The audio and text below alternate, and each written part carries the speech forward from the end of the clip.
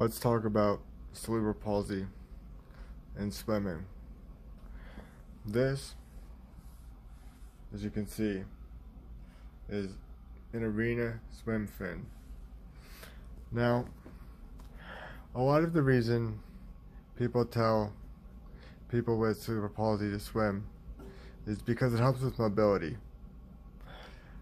The major driver that I found as to why people struggle to walk with cerebral palsy is not because their hamstring is tight. A lot of physical therapists will point to that and try to stretch that and gain mobility that way. I found that the major immobility comes from your ankles. If you have bad ankles, then you probably won't be able to walk because your foundation will be totally off. Now, these swim fins will give you the ankle mobility that you've been searching for. Now, the caution element that I'd like to discuss here is that these swim fins work excellently. They will give you ankle mobility. They will also cause tremendous pain if you're not ready to use them. If you lack the athletic ability to endure the muscle activity that these swim fins will engage or cause you to have, then you're going to have some serious problems. You're going to be experiencing severe pain, and it may cause some severe damage to your ankle ligaments or your ankle muscles in general. So I would really only advise using swim fins like this if you really felt up to the challenge. However, if you do find yourself up to that challenge, then I will say that using these swim fins was the bridge between me being able to only do leg raises and me being able to use a walking stick, which then led to me being able to walk on grass without a walking stick and being able to kick a soccer ball, actually using cleats, which is a whole nother athletic element that is probably way down the road for most people.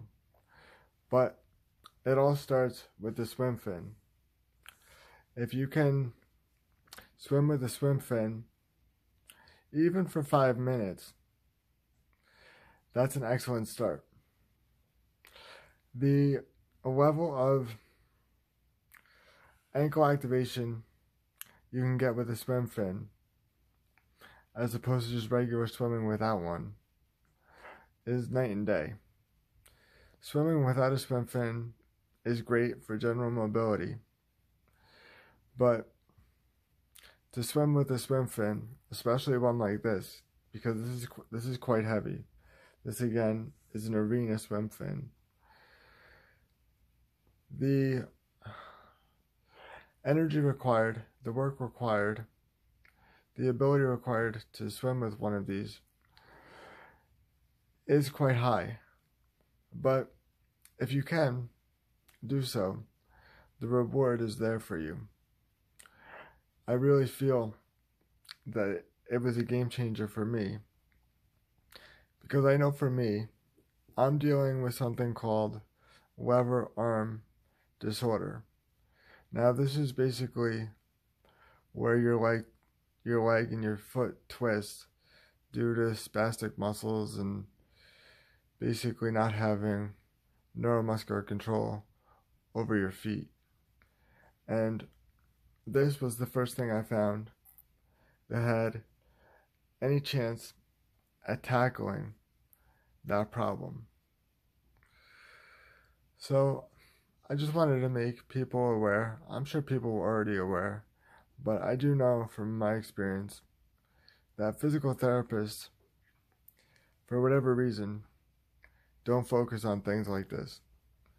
They focus only on hamstring stretches, which I propose is not the major element causing people problems when it comes to dealing with their cerebral palsy.